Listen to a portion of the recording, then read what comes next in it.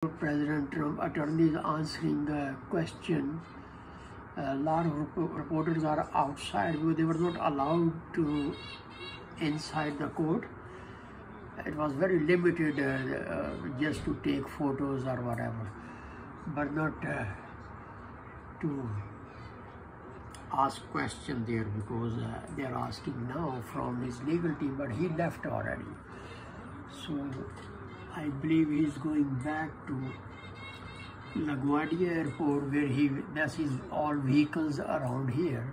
That's former President Trump's vehicles and his Secret Service vehicles front and back, and going back to looks like airport, because otherwise he lives in 56th Street and 5th Avenue, so this is not that area. So he's going back to LaGuardia Airport where he will pick up his private aircraft. Traffic is pretty heavy other side, so